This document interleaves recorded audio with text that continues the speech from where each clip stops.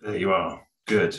Hello, everybody, and thank you very much for joining our webinar this afternoon. Now, before we start, we should check something because proving that you should always expect the unexpected. Emma, your internet was cut off by workmen in the road, wasn't it, about an hour ago? Yes. And how is it now? It came on again 2 minutes ago, so hopefully this will be okay.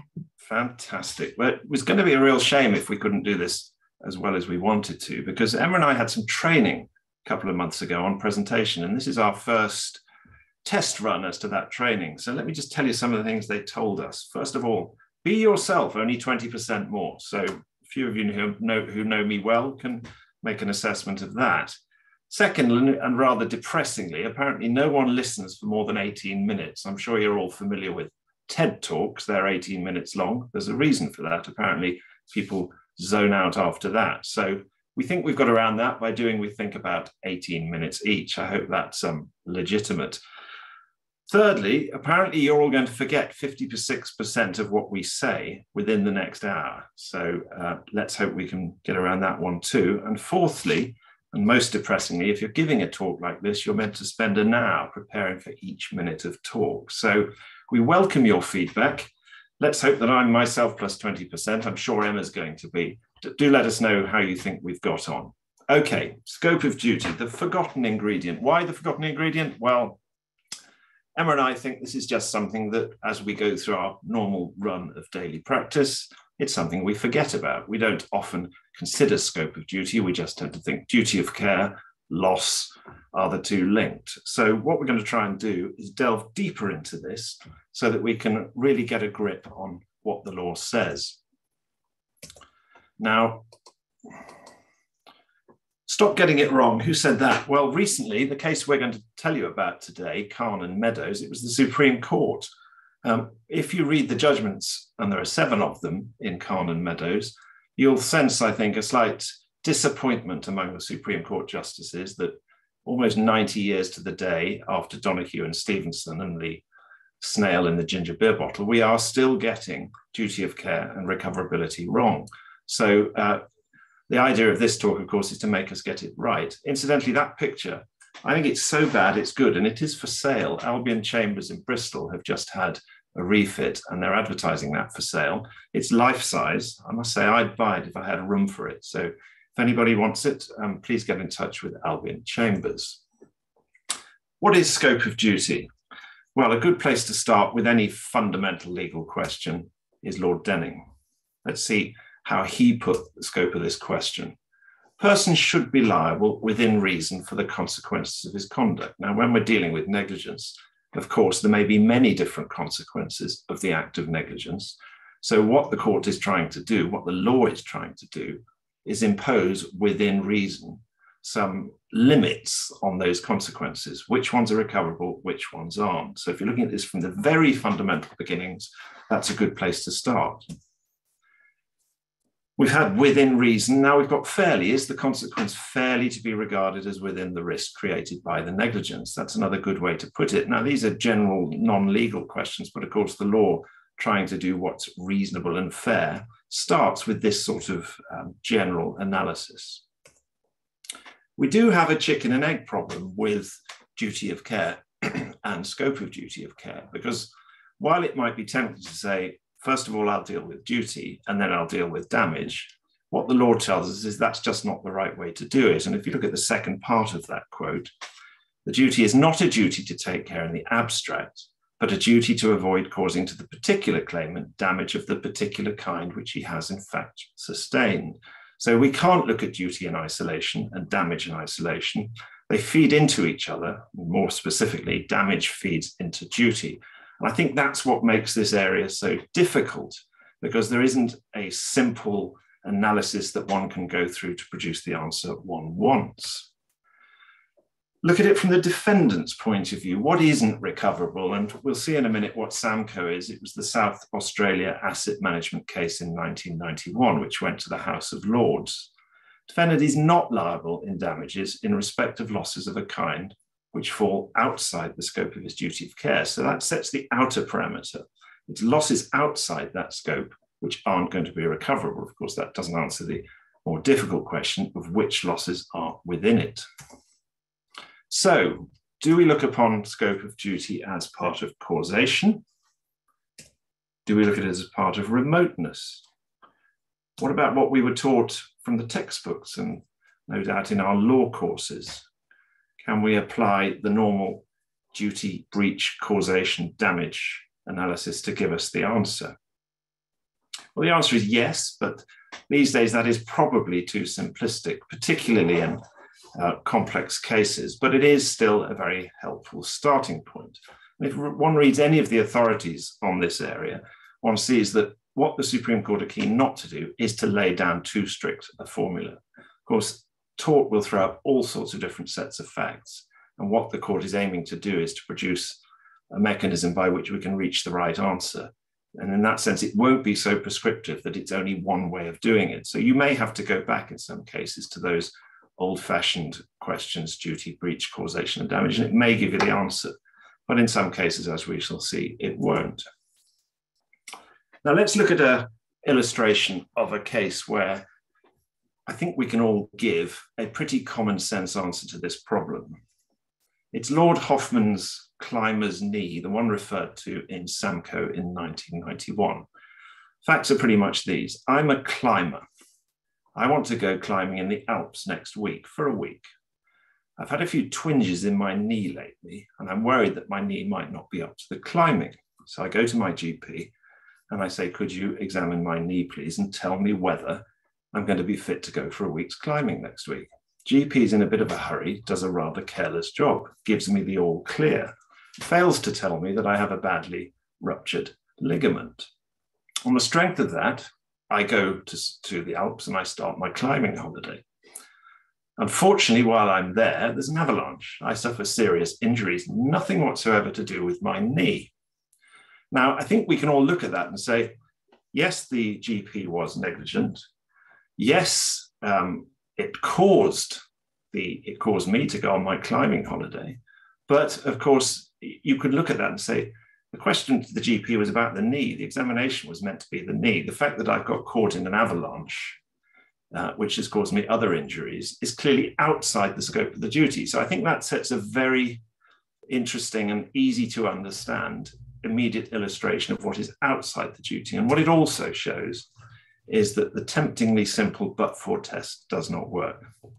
Again, yes, if the GP had told me I didn't have a knee that was up to climbing, then no doubt I wouldn't have gone climbing, I wouldn't have suffered the injuries. But I don't think anyone would say that the losses consequent on the avalanche and those injuries would come within the GP's scope of duty. So that sets the outer perimeter here, what isn't recoverable. And of course, that set of facts is quite simple and easy to understand. Sadly, life isn't always so simple. And Emma's now going to talk us through the facts of Carn and Meadows so we can see the sort of difficult, much more complex sets of facts that are thrown up. So Carn and Meadows ended up going up to the Supreme Court after several appeals. And the basic facts were that the claimant was told by her GP that she did not have, she was not a carrier of the haemophilia gene. And she had been to the GP specifically to get that checked. She ends up having a baby, and the baby has haemophilia. The baby also has autism. And it wasn't disputed that if the claimant had been told correctly that she was a carrier of haemophilia, she would have tested the fetus when she was pregnant and she would have terminated the baby. But what's interesting is that the autism has nothing to do with haemophilia. The baby happened to have autism, but it's not a condition that is linked to haemophilia. So the issue that the court had to grapple with was whether or not the claimant could recover damages for the additional costs of bringing up a baby who had autism. There was no dispute that she could recover for bringing up a baby with haemophilia, but the question was whether or not the additional autism should be recoverable as well. And we're going to take a quick vote here. Those of you who know the answer to Carn and Meadows, just put that from your mind and vote on what you instinctively would have thought is the answer to this case. So you should have a poll pop up on your computer. Please select A or B, depending on whether or not you think she should only recover for the haemophilia or the haemophilia plus autism.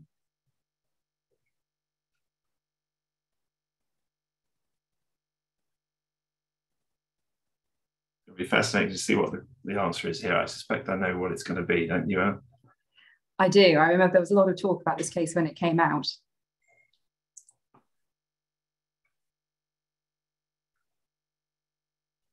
Certainly when it was at the Court of Appeal, no, the High Court stage, there was a lot of talk about the result, and there were a lot of different opinions. How are we doing on our poll?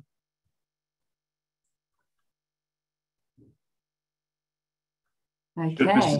Oh, yeah, well, that is interesting. Fascinating. What a lot of good lawyers we must have in our audience. Oh, there we are. Fascinating. Yeah, so we'll come back to this these figures. So about 22% went with the autism being recoverable. Okay. All right, let's move on. Right. So how do we get to the solution then? So in terms of the solution, what the Supreme Court did when this went up on appeal is they set out a 6-step guide. It's only a guide, but when the Supreme Court say it's a guide, we probably ought to be doing it. And this isn't help. This formula is supposed to help us in all negligence cases, not just clin neg, not just accountancy cases, which is where this seemed to originate from.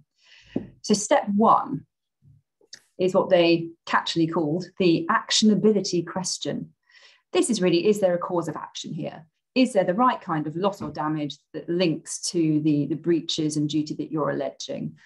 It has to be more than de minimis.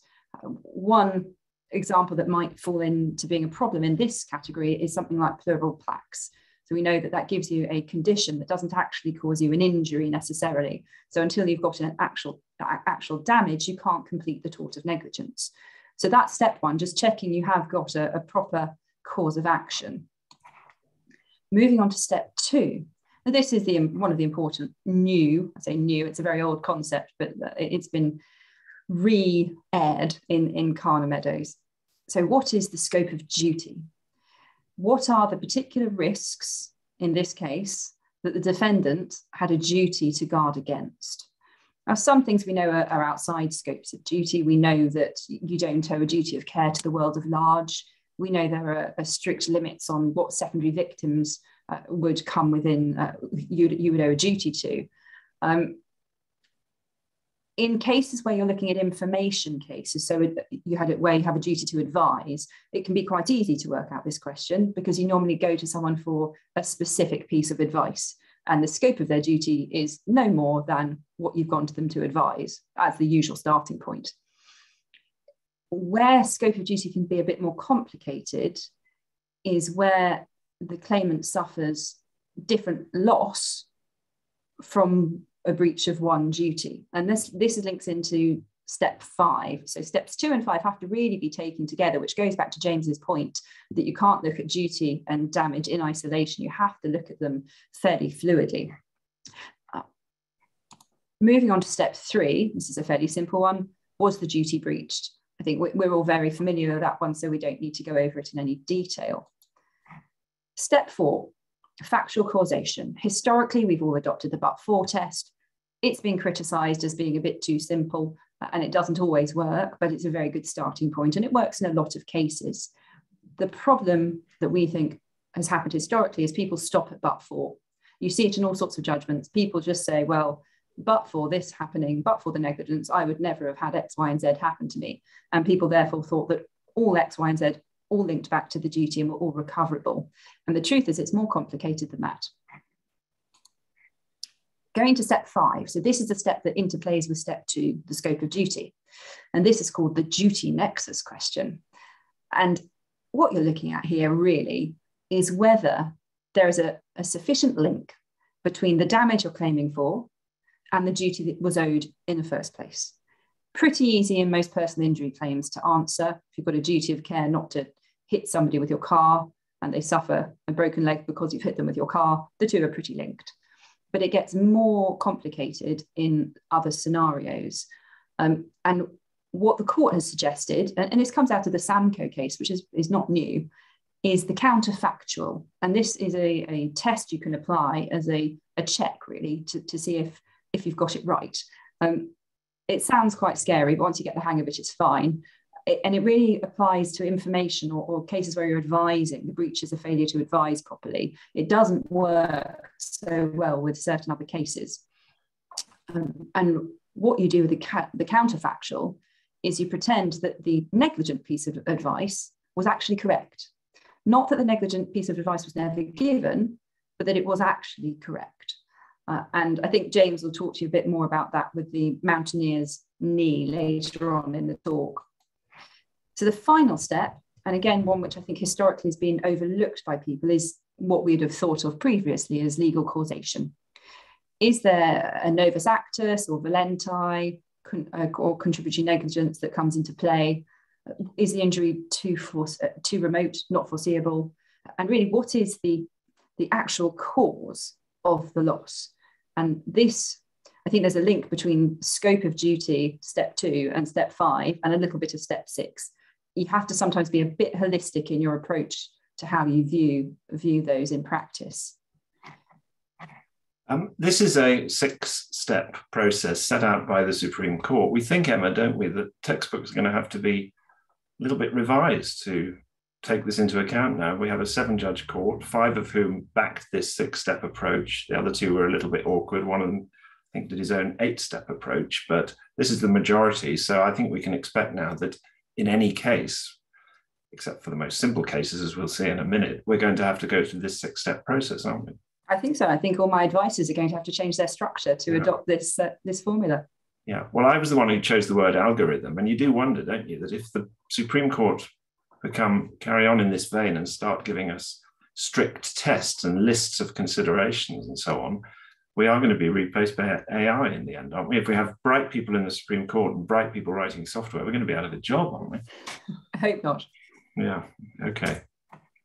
So let's run some examples through those 6 steps and to make it as simple as possible. Let's take the RTA, the basic RTA, where Emma goes out on her bike tomorrow to cycle to the shops. I go out in my car and I knock her off. She suffers a broken arm. She had a good brief in the diary for Monday. She can't do that anymore. That's got to be returned. So she loses those earnings. And her delightful husband, Lee, is going to have to care for her a few days in her daily life. So let's run that set of facts through the 6 tests. Actionability must be the right kind of loss or damage. Well, we all know the answer to that one. The broken arm and the consequential losses and the care and so on are absolutely more than de minimis. And they're just the sort of losses. So that's a tick. Scope of duty, again, very simple in the simplest sort of case. Is it within the scope of my duty as the driver to protect against the risks of harm to Emma as she rides her bike? And the answer is clearly yes. So again, we can see that this 6-step process works quickly and easily with the simplest cases. Has there been a breach? Yes, I was careless. Factual causation, but for will do the job for us here, won't it? Because but for my negligence, she wouldn't have suffered those injuries. Duty nexus, is there a sufficient nexus between a particular element of the harm? Well, we've seen the harm, it's the broken arm, the lost earnings and the care. So again, as it says in the second bullet point there, easy to answer in a case like this. Legal responsibility, well, at this point you would come in with, let's say she wasn't looking where she was going, she was looking at her phone as she rides along on her bike. That might be contributory negligence. So you can see how the analysis works, but let's just tweak the facts slightly and see how it works in the slightly more difficult case involving Emma on her bike. Let's say she was off to the betting shop and she was going to put £10 on a 50-1 outsider at Haydock for the 5:30 race that day. I knock her off. She can't go to the betting shop. She can prove to the judge that she had the £10 on her, that she had the name of the horse on her, that she was going to the betting shop and that the horse won. She's lost £500. Now, where in the analysis does that £500 come? Because my suspicion is that the judge isn't going to award that. What do you think, Emma?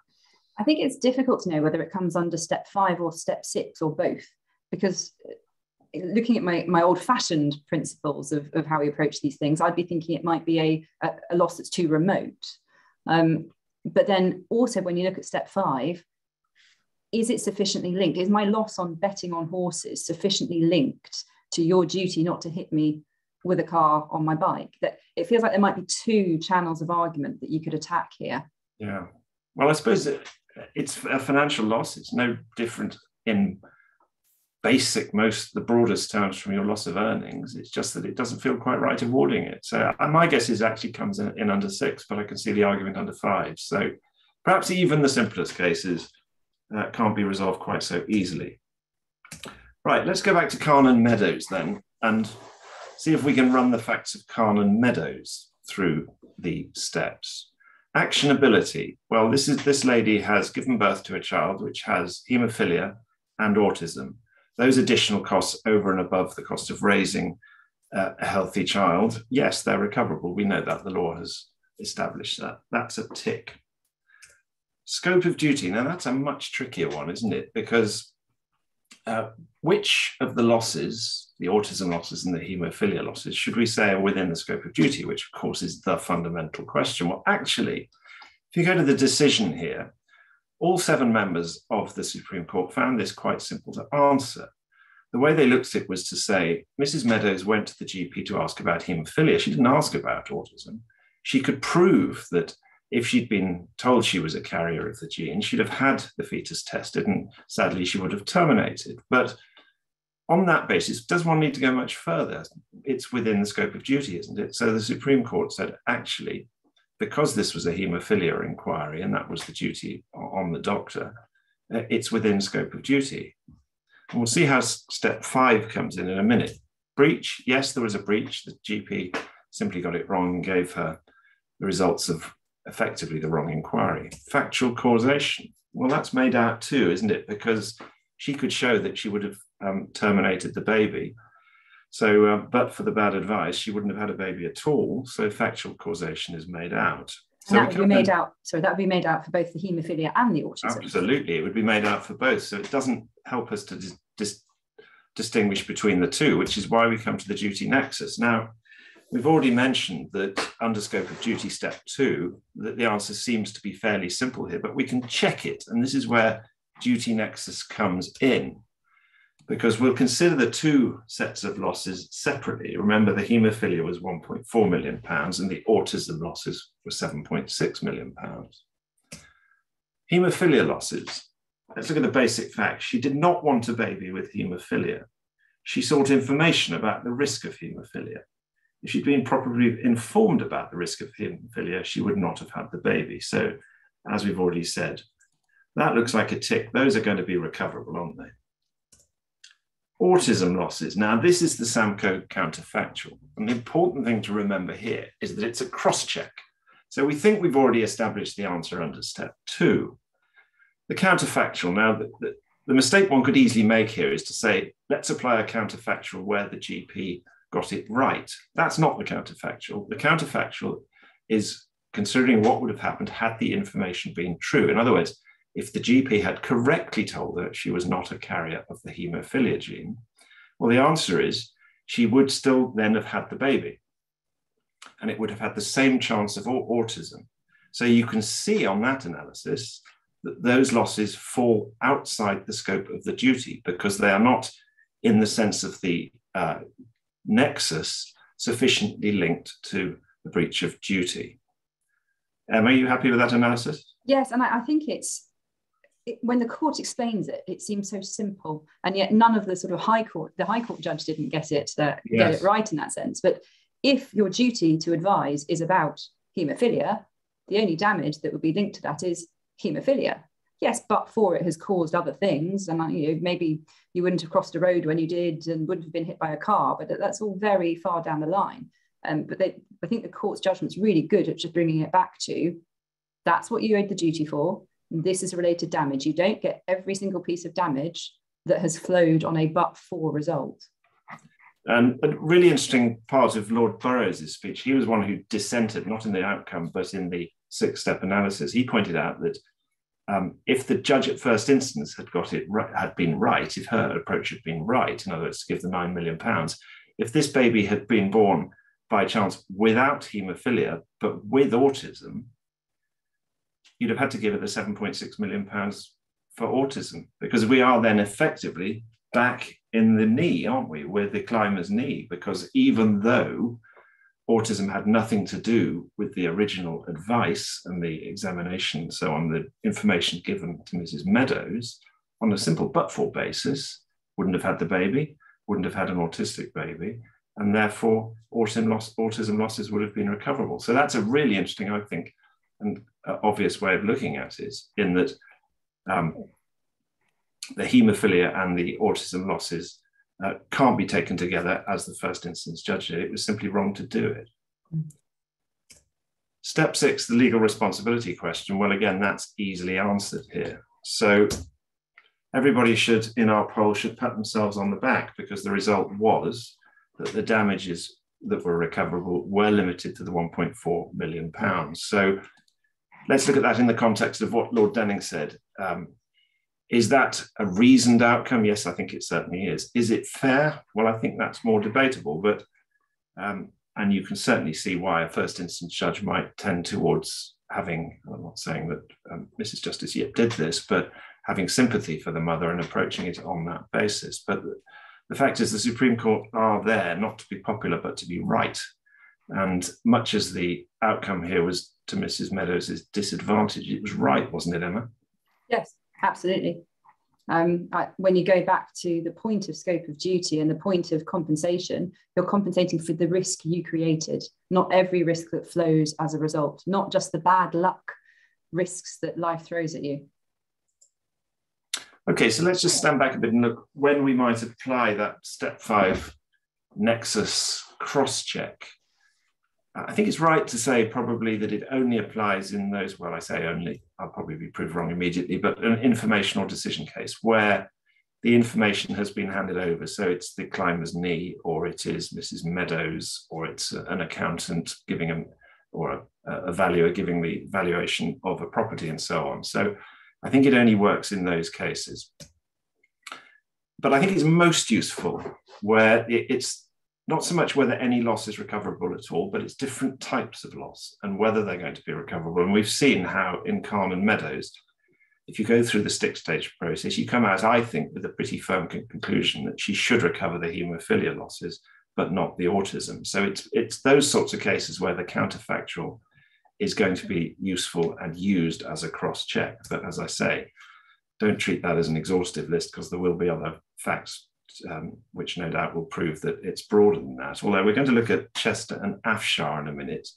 And Emma and I have spent some time thinking about whether you could apply a counterfactual step 5 nexus analysis in Chester and Afshar. We don't think you can do it, but we'll come to that. So over to you, Emma, for a couple more worked examples. Thanks, James. So first of all, Parkinson and NHS. This was a negligently performed sterilisation. The doctor failed to properly sterilise the claimant, and as a result, she got pregnant with her 5th child, and the child was born with some congenital abnormalities. So we go through our 6 stages. Actionability. Is there a cause of action? Is there loss and damage that all gives you the building blocks of a case? Yes, there is. We know we can't recover for a healthy child, even if you didn't want that child, but you can recover for any additional costs if the child is born with disabilities. So number 2, we look at scope of the duty. The scope of duty when performing a sterilisation is to properly perform a sterilisation, stop her getting pregnant again. So that it would be my analysis of what the scope of the duty owed was. Did the doctor breach it? Yes, that one's simple. Factual causation, the but-for test.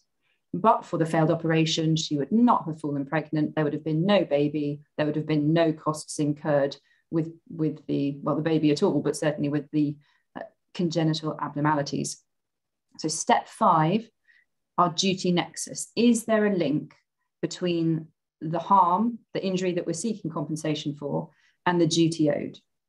Yes, the cost of bringing up a child with this condition links to the duty. Now, the duty wasn't to prevent a child with congenital abnormalities being born per se, it was to prevent any baby being born. And if it happens to have had certain conditions that are going to make it a disability and are going to cost more, that all links, that all flows, because there should not have been a baby in the first place. So then legal causation, is this too remote? No, it's perfectly foreseeable that that any baby carries that sort of risk. is the failed sterilisation the effective cause? Yes, there would be no baby. So you can see how on a case like Parkinson, the 6 stages work. Likewise, Groom and Selby, another baby case, slightly different in that the GP failed to diagnose that the claimant was pregnant. So the failure comes once the baby is already there rather than shouldn't have got pregnant at all. But the claimant lost the chance to have a termination, which she would have had if she had been told. The baby was then born prematurely and then 4 weeks later suffered from meningitis. Now, there was an interesting point here which fits into the 6-stage step. I think in number 1, step 1, we mentioned the pleural plaques earlier. The Court of Appeal found that although the meningitis came on 4 weeks later, the baby was not actually born healthy because the bacteria that later caused the meningitis was already present on the baby's skin. Now, I probably want to have a look at that in detail to make sure that this wasn't a pleural plaques type case where you have a condition brewing or sort of under the surface. You've got the potential for a condition, but no actual damage is yet caused. So I think reading through this case, it would be step 1 of the 6, which would cause me to look in some detail. But they found that the bacteria, that there was an injury caused, and so it all flowed. But the rest of the 6 steps would all make perfect sense again with Groom and Selby. Yeah, I think just to look at step 2 again in a slightly broader context, I think it's possible here to distinguish between medical cases, clinical cases, and other cases. If I go to see my solicitor for advice on my will, I don't expect my solicitor to start asking me about my financial investments and pensions and so on. It tends to be fairly well circumscribed, as Emma said earlier, the advice that's being sought. Whereas with a doctor, of course, you could easily go to see your doctor about one thing, and it may well be that the doctor's duty is broader than that on a general examination of the patient or whatever, and it may be something that maybe the doctor has missed something that the doctor should have spotted. So I think while Khan and Meadows in these 2 cases provide a very good analysis of stage 2, I think, or step 2, I think it is going to be more difficult in some cases. And as what we must emphasize here is all of these cases are incredibly fact specific. All sorts of new facts can come out, which can confound what looks like a simple algorithm to decide these things. But certainly in clinical cases, and this is a point that Lord Leggett made in the Supreme Court, one is not going to be very often faced with a doctor whose duty is so closely circumscribed. So that's another interesting point, I think. I think one of the areas it springs to mind that could really come up would be pregnancy cases. Because if you're pregnant and you go and see your doctor or your midwife about ailment X in your pregnancy, they will almost always ask you, by the way, are you taking your folic acid? Yes. Are you doing this? They have certain checks that I suspect they are meant to ask at every opportunity they see you, regardless of why you've turned up. Now, if I turned up for a broken leg whilst I was pregnant, that might not trigger it. But if I was there for a maternity-related consultation, it might be that they still have other things that they are obliged to mention. And of course, once you've broadened the duty beyond the immediate scope of the inquiry that the patient came along for, you may open the way to all sorts of other heads of loss. So one doesn't want to be too restrictive in the way one analyzes it. Anyway, I think you've taken on the unenviable task of discussing Chester and Afshar, haven't you, Emma? Yes, it still makes no sense, is the headline. So Chester and Afshar, in that case, the doctor failed to warn the claimant of a very small, non-negligent risk of paralysis in her surgery. It was about a 1 or 2% risk. Now, interestingly, in this case, and the judge did himself no favors and caused this whole mess. The judge said the claimant was unable to show that she would have refused surgery if properly advised. So, but for the negligent advice, would she have had the surgery or not? And the judge said, I just don't know. So the burden's on the claimant to prove that she wouldn't have had the surgery, and she failed to do that. So on step 4, factual causation, she fails on this case. And it's one of those annoying old judgments where everybody in the House of Lords gave an opinion, and it's very hard to work out what the end actual decision is and what the ratio is. But my reading of it is that they accepted, the judges, that the claimant had failed to prove factual causation. And then they said, but we're just going to make up a policy decision to allow her to recover nonetheless. What I find is often I find this case is often misquoted, and people think that you can get over but for causation, factual causation, by saying, well, I would have had the surgery later, and at that point I would have faced the same 1 to 2% risk. So on balance, that risk would not have eventuated. Therefore, I prove factual causation. If you go back and read this case, it doesn't say that. It accepts that you fail the but-for causation test. It just takes this slightly unprecedented and possibly outside their powers step of making up some law to do what they think was fair. And it's a case, isn't it, where there was another easy to remember Lord Hoffman analogy. It was the person who goes into the casino to put all their money on red 23 on the roulette wheel, isn't told that they only have a 1 in 38 chance of winning, complains, but says, oh, if I'd been told I only had a 1 in 38 chance, I'd have gone to a different casino on a different day. Where, of course, as Lord Hoffman points out, your odds would be just as bad, exactly the same. So again, you'd fail to make out any causative loss on the basis of not being told you had a 1 in 38 chance. So again, that's a bit like the climber's knee. It's a nice little way of understanding that and not being drawn into the tempting route by which one arrives at success for the claimant, which is to say, well, I only had a very low chance of this paralysis. So if I'd had the operation on a different day in a different hospital, the probability is I wouldn't have been paralyzed. But that isn't the right analysis, is it? No. And it's, even if they managed to establish that in but-for causation on the example I gave of saying I would have had it later, therefore on balance I wouldn't have suffered it, I think that would undermine their argument under step 6, the legal causation one, because the effective cause of that injury is nothing to do with the failure by the expert to tell them about the risk, because it hasn't changed their risks of suffering the injury. It hasn't delayed them having an operation and they're deteriorating in the meantime. The risks faced were exactly the same. So there is, I think, on number 6, I don't think that there is an effective cause link. So even if they got through step 4, their own arguments would undermine them on step 6. So Chester still makes no sense. And someone please appeal it. Please run a case. It's policy, isn't it? It is. It's policy, but you can see the attraction of saying, well, Mr. Afshar, I used to know Mr. Afshar, he was quite a frequently used expert in neurosurgery cases. He was a nice chap and he was good. But on that occasion, he didn't tell her about the risk and he should have done. So you can see the temptation to say the policy should allow her to recover. But it is a very difficult decision to explain. It undermines all the principles of negligence. You've got to have damage caused, and no damage is caused in that case. So I think if it went back up to the Supreme Court, I would hope that they would fix it. It's always a worry to me when Lord Hoffman dissents, because if you want a judge who takes a principled approach, he's your judge. Anyway, we've had an inquiry, Emma. I'm going to read it out to you. I say an inquiry, it's a question. And it is this.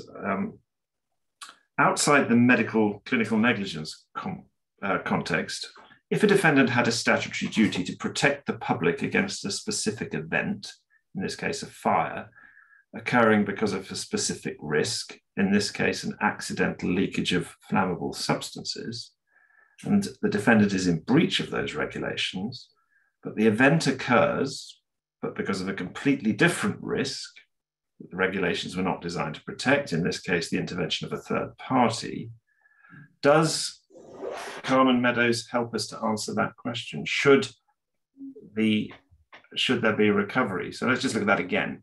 The defendant has a statutory duty to prevent fire through escape of flammable substances. The defendant's in breach, a fire occurs, but for a different reason. I think the answer to that is actually quite simple, isn't it? I think so. I just want to check that they may have breached some of their storage obligations, but that hasn't actually led to the chemicals leaking out. The leak is purely somebody else coming along, committing a criminal act, and there being a leak of the chemicals. Is that your understanding, James? Well, I think so. Yeah, I think we have a very distinctive. We have a separation here between the fire against which the statutory duty guarded, with the fire as actually caused. And I think in that case, we don't make out even any factual causation in order to compensate someone for one breach of statutory duty, one has to have committed a breach of statutory duty that has at least caused the damage, don't we? Yes, I mean, I do remember there were the old fire in the factory cases, which looked at the criminal acts coming in, and I would have to remind myself what they found exactly. Yeah, but I think, to be fair to my questioner, the questioner wants us to leave out the relevance of intervening criminal acts of third party. This is more, I think, purely on our 6-stage test. Yeah, the damage caused it had nothing to do with the breach, as far as I can see. Doesn't look like causation gets to first base, does it? No. No. Okay, well, not bad. 41 minutes. That's 2 times, what was it, 18 minutes. I hope people didn't fall asleep 5 minutes ago, but and my internet managed to last, so that's and your good. internet lasted. So thank you very much, everybody, for listening, and enjoy the rest of your day. Thank you, everyone.